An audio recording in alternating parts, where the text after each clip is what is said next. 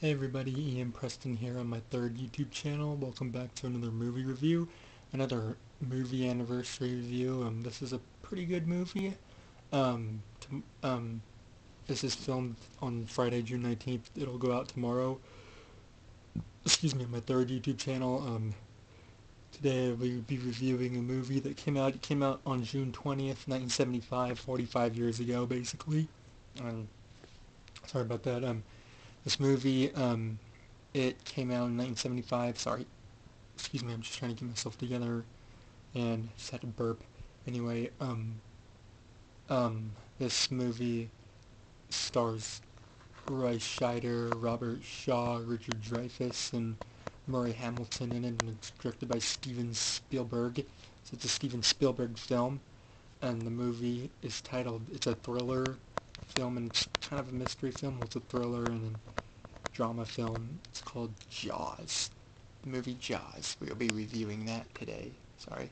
And I've told you who's in it and all, and I think John Williams, yeah, is the person that does the music by John Williams.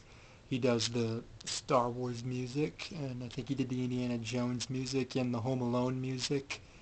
But this year marks its 45th anniversary, Jaws' 45th anniversary, and I enjoy it. I haven't watched it in a while, but it's a good movie. It all starts out with there's like a party at the beginning of the movie at night, and this man is drunk. He's following this girl that gets in the water nude and all, and then all of a sudden she gets eaten by this shark, and this guy passes out drunk, and then the next morning the police chief named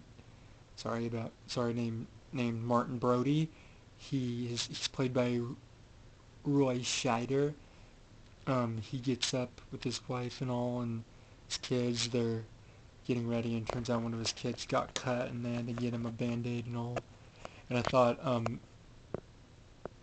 Roy Scheider's character was like, "You're in the car," the car or something. It sounds like he's in New York, sounding like he's in New York or something.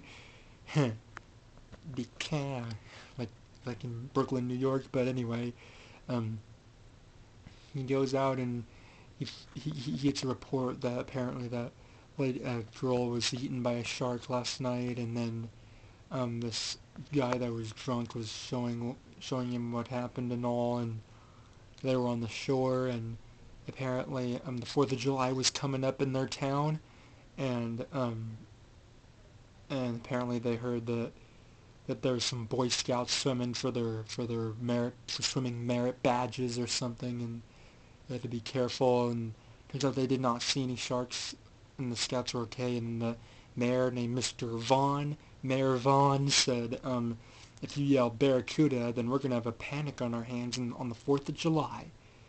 And eventually, Martin Brody looks through pictures of sharks and all, and he sees like all kinds of scary sharks, and then next thing you know, he's on the shore, and all of a sudden there's like people on the beach. Then all of a sudden people are getting out because there was a shark, and this boy gets eaten alive, and they and everyone and apparently the raft that he was on was all deflated, and it was disgusting. Of a bunch of blood was all out there. But anyway, let's keep going.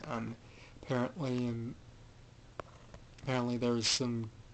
Apparently, sometimes I feel like there's a lot of talking in the show. They go into this place talking about how to catch the shark, and then this man's like putting his like what is he doing? He's like putting his he's using a chalkboard thingy against the chalkboard to like go like noise, and he said he was gonna catch the shark. He's played by Robert Shaw. I don't remember the guy's name, but he's played by Robert Shaw. He says he plans on catching the shark, and then um, eventually Mr. Chief Brody's trying to get these guys out of the water, but they're going out on the boat to try to catch the shark, and then eventually he meets Richard Dreyfuss's character, and because he knows a lot about sharks, and he had dinner with them, he had him over. He says he likes sharks, he knows a lot about sharks, and And then the next day, the guys that were on the boat, excuse me, caught a dead body shark. Apparently they found a shark.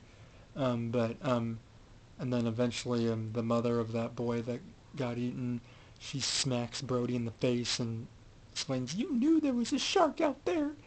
You knew there was a shark out there."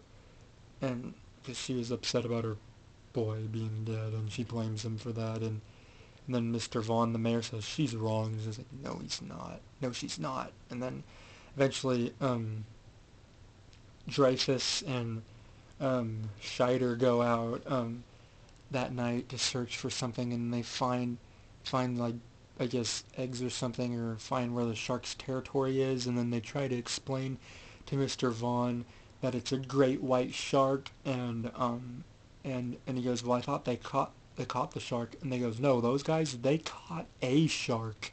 They just didn't catch the shark."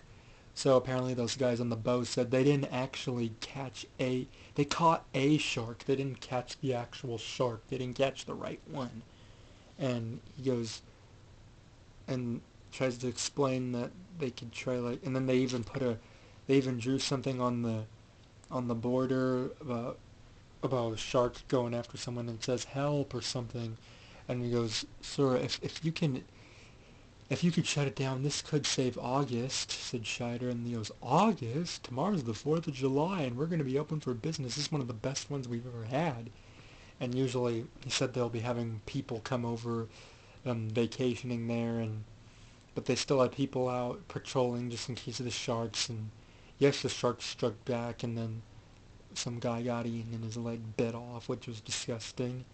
And then Scheider's son, he didn't get eaten, but they got him out safely. It's just he didn't die. He ended up in shock, and he ended up in shock, so they had to take him to the medical place. And that's when the mayor let Roy Scheider, Robert Shaw, and Richard Dreyfuss's characters go out on a boat to go catch that shark. And then they say goodbye to their families. I mean, Scheider says goodbye to his family, and then they go out on the shark. They go out to find the shark, and they bring like propane bottles and explosives. And then that evening when they're on the boat, it's funny how they get a little drunk and all being funny and weird. And then eventually they get some encounters with the shark, firing off explosives, and Brody's like, we looks like we're gonna need a bigger boat. And then eventually they get Dreyfuss's character in a cage, and then he in the water, and then he gets scared, and the shark comes and shakes his cage, and then um, he met Dreyfuss's character manages to escape, but eventually Shaw's character, Robert Shaw's character, gets eaten alive, which was disgusting. And then Brody causes the propane to go into the shark's mouth. The shark swims out, fires at the shark, fires his guns at the shark. Then all of a sudden, the shark explodes in the blood and gore and blech. And then turns out Richard Dreyfuss's character comes out. He was all right. And then they laugh about Robert Shaw's character's death for some reason, which is weird. But they saved the town from that shark, which was good and all.